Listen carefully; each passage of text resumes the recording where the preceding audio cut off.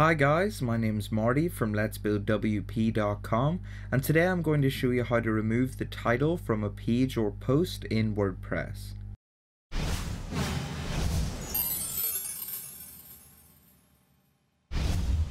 Okay, so to remove the title from a page or post in WordPress, we just need to install and activate a free plugin.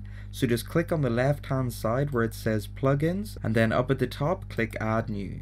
Now in the search bar in the top right, we're just going to type the words title remover and then hit return on our keyboard to search. Now it's this first one here by Brittany Internet Services, and you just need to click here where it says install now and then activate plugin. Now when we add a new post or page, or we edit an old one, so I'll just go into my pages here, and I've only got my sample page, so I'll edit my sample page. And here on the right hand side in the page and post editors, you'll now see this here checkbox under where it says hide title. You can just check this box to hide the title for this page or post. And now when we update the page and view the page, we'll see that it no longer has a visible title.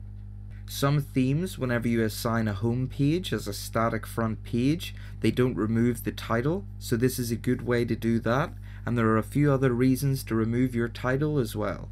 So that's how you do it anyway, and I hope you found this video useful. If you have, please give it a like and feel free to subscribe to my channel for more videos like this one.